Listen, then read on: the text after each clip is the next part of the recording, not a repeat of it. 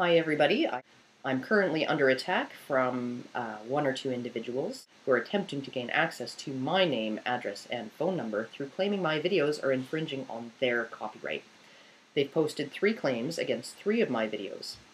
LPS 2, The Rights of the Child, Fempocalypse, and LPS Part 1, Men Have an Equal Responsibility. Their claim is that I am infringing on their original works, Femdompocalypse, The Rights of a Child Part 2, and Men Have an Equal Responsibility, which they claim are their original works. Googling of these titles receives no relevant hits. As you can see in the screenshot, to file a counterclaim, I must make personal information, including legal name, address, and phone number available to the claimant. There is no unoriginal material in these videos. Anyone who has watched any of these 3 videos will know that I am sitting at my kitchen table reading from a script I've written.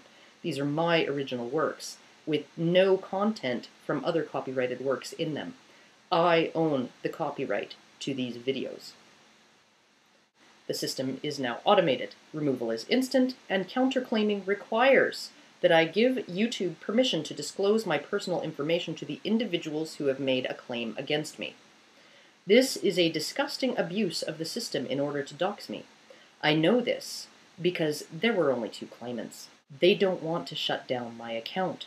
They want me to counterclaim to prevent a 3rd strike and deletion so that they can get my personal information and begin a campaign of real-life harassment. This attack occurred only a day or 2 after the first highly upvoted, over 100 upvotes,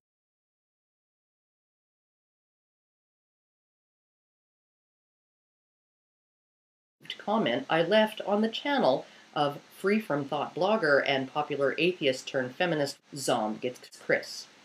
According to the people in the Skeptic atheist community, there have been incidents of stalking and harassment of individuals in that community who do not toe the FTB Feminist Party line.